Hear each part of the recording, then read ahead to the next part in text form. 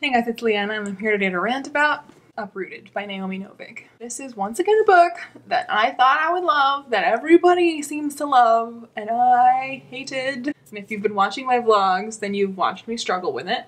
So this will come as no surprise. In fact, it has been requested. Yeah, so Uprooted. Let's just get into it real quick. If you've never heard of Uprooted and you don't know what it is, Uprooted is a standalone adult fantasy. I have seen people say it's YA. It is not YA, it is adult. And it should be considered adult. It's not one of those where like, it could be either, it's definitely adult. And it is kind of Slavic, Russian, Eastern European inspired. The world and names and magic and food are.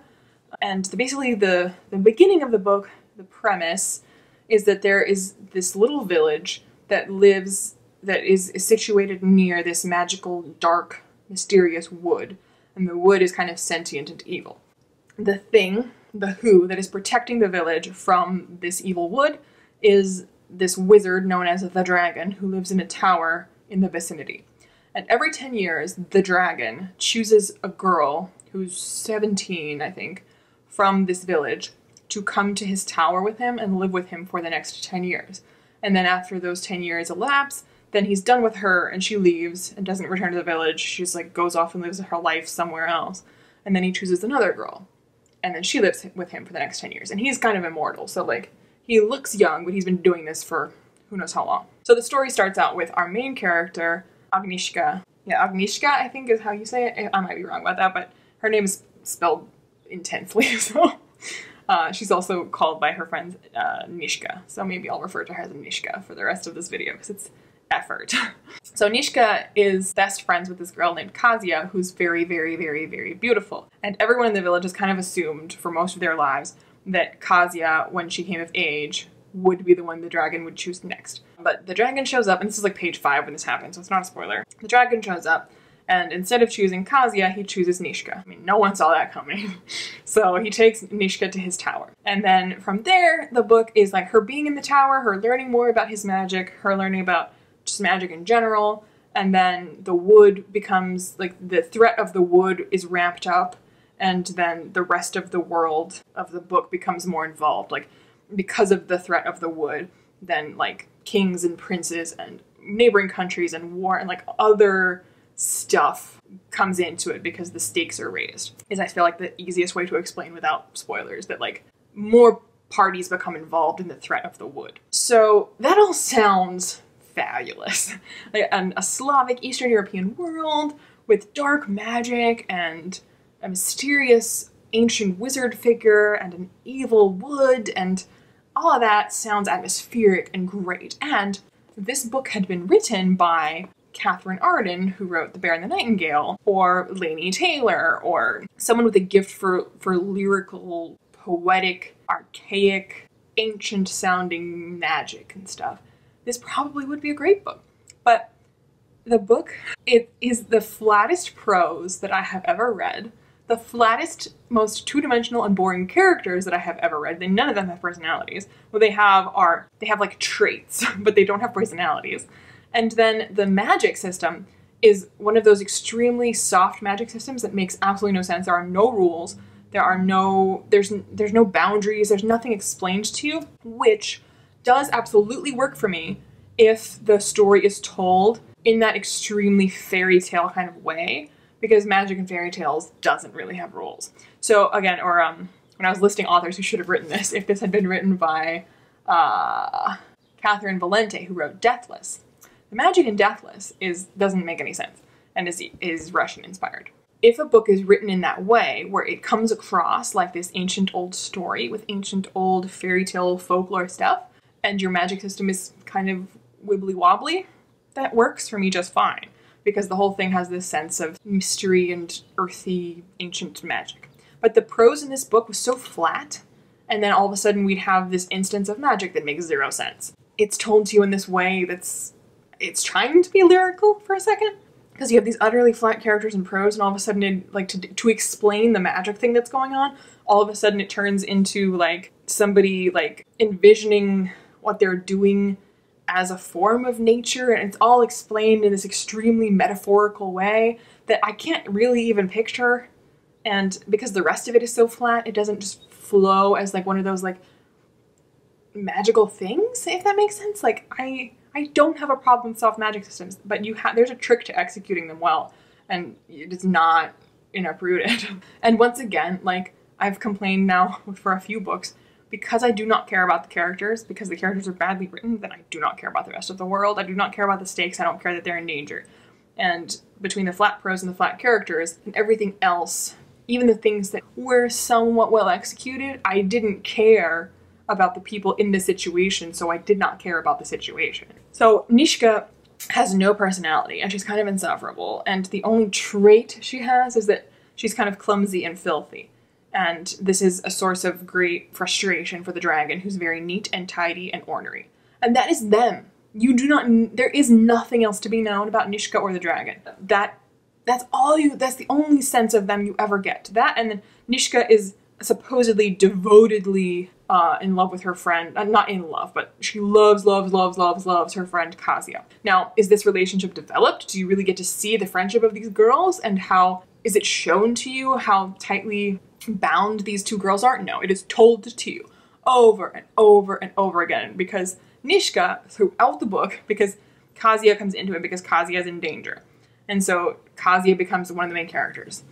And you know in Rise of Skywalker how people like to make fun of the fact that for the entirety of Rise of Skywalker, Finn just kept going, Rey, Rey, Rey. What do you want? So for the entirety of Uprooted, the amount of times Nishka is like, but Kasia, but we have to save Kasia, but I can't leave Kasia because I love Kasia. What about Kasia? And I was just like, what about Kasia? Because she has even less personality than you do. All we know about Kasia is that she's beautiful.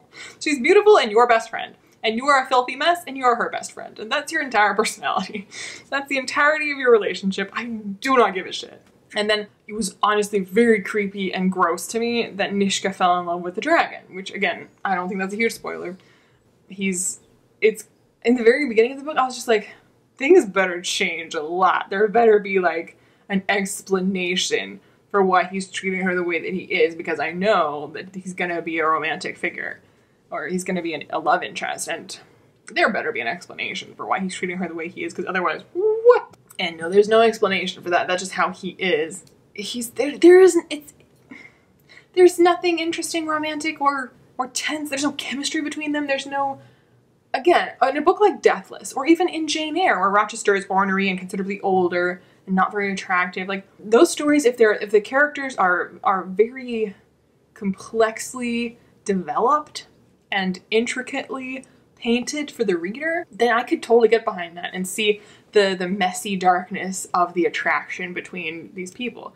But they were just like cardboard cutouts with a brief 3-point list on each one of like what they look like and what their traits are, and then, you know, they're apparently attracted to each other for some reason. And that was just gross to me, because he was abusive and older and mean and just no.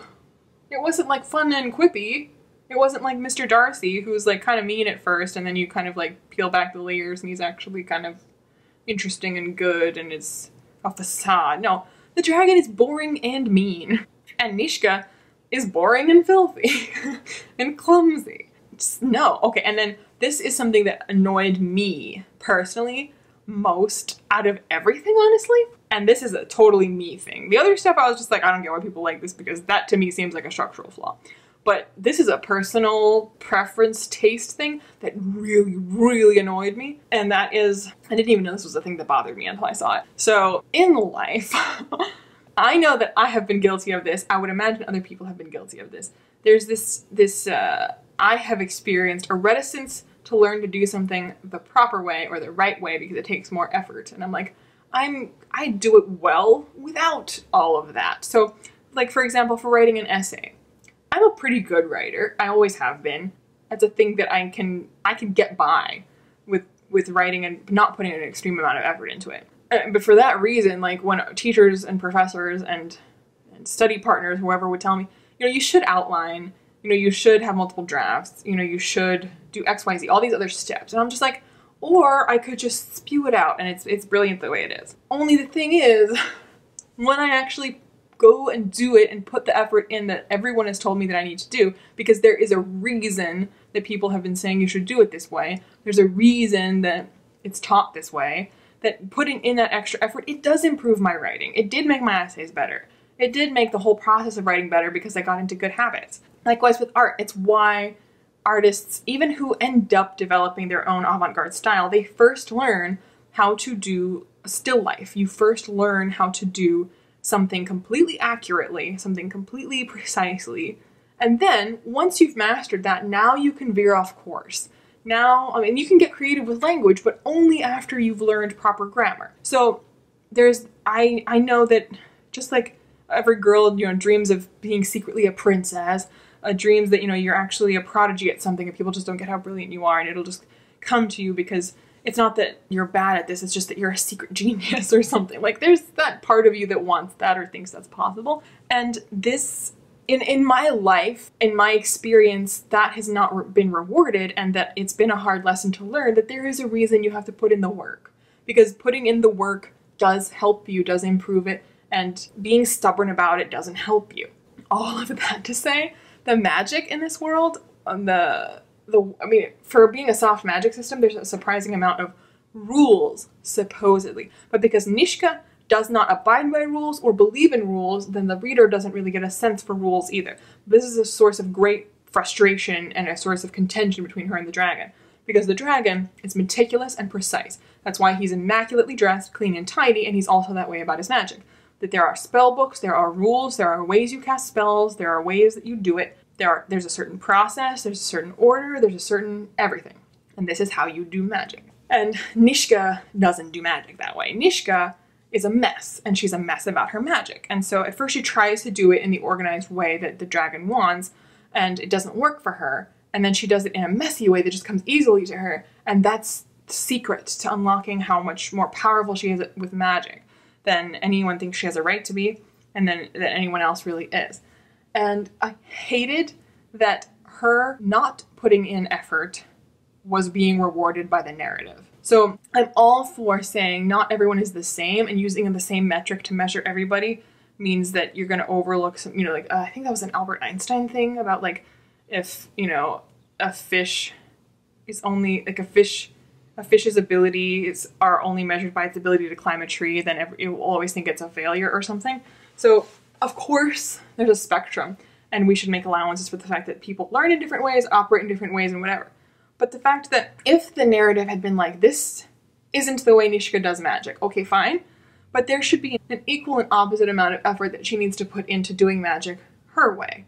But instead, it's just like, whatever just kind of like feels natural, whatever just pops into her head, and then she just kind of does it, and there's like no cost to it, there's no effort, that she didn't have to learn it. In fact, there are spells and magic words, and she does better when she just kind of like fucks them up, or makes up her own, or just does something random because it just feels right. And the narrative constantly rewards this. Her version of just like, what if I didn't put effort into it though? Like, what if I just said fuck it and just kind of did it? And then that's what works for her. And that was so frustrating to me, because the narrative wasn't promoting the idea of a character arc, of her growing, of her learning. It was her being rewarded for just remaining a pile, for her remaining just lazy and not really trying. And that was so frustrating to me. I was like, why? Why? Again, if her version of magic was different from everyone else's, and there's another way to do things, and she's now going to show everybody there's another way to do things. As opposed, because it's not like that either. It's not like the narrative is saying that, like, all these people have actually been holding themselves back, and she's now going to show them that her way is actually going to be better for them too. It only works for her this way. Like, she does this, like, wishy-washy, willy-nilly random magic, but other people who would try to do something, they have to be precise about it, because otherwise they really can't do it. And she just waltzes in as just like, blah blah blah blah blah, and she's like 10 times more powerful, and everyone's like, how did you do that? And she's just like, well, it just felt right. I'm supposed to root for that character? I'm with everybody else who sat there and like, we have been studying magic books and studying these precise spells, and we have mastered them, and you just waltzed in here and we're just like, blah blah blah, and ta-da, magic. I would be so deeply frustrated and pissed off as those characters were. Like, of course the dragon was annoyed with her. He's like 150 years old, he's an expert on magic, and he's good at it, and he's meticulous about it. He puts in the work, he puts in the time, and she's just like, nah. Yeah. Magic. Oh, it was so frustrating. Like, it wasn't a good or well-constructed magic system that I could be fascinated by, and then she was insufferable about just, like, half-assing it anyway, and, oh, the whole thing was a goddamn mess. I hated it so, so, so much. Okay. Those are all my thoughts about Uprooted. I hated it. You can let me know why you loved it, or why you also hated it. Most people seem to have loved it. I have heard that Spinning Silver, which is also by Naomi Novik, which I also own, is quite different, both in terms of the story and the writing style, so I have hopes that I will like Spinning Silver. I am intending to read it. I've also heard that her Temeraire series is very different from Uprooted. So, I'm not, I haven't given up on Naomi Novik as a writer yet. I really hope I like Spinning Silver because I have a very gorgeous edition of Spinning Silver, which I would like to keep. But anywho, let me know in the comments down below your thoughts and feelings about Uprooted, if you have read it, if you haven't read it, if you want to read it, if whatever. I post bookish videos on Saturdays, vlogs midweek, so like and subscribe, and I'll see you when I see you.